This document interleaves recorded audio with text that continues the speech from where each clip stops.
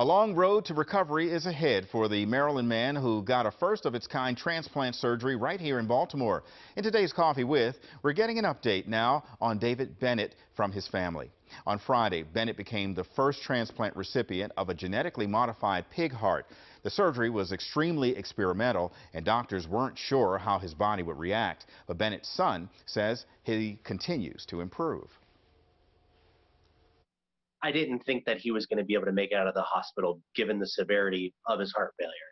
So the potential to give him more life and the quality of life that he sought was favorable. And then the fact to provide hope for others. Doctors are cautiously optimistic. Bennett could still reject that heart, but if this procedure proves successful, it could be monumental for the thousands of people who are in need of organs.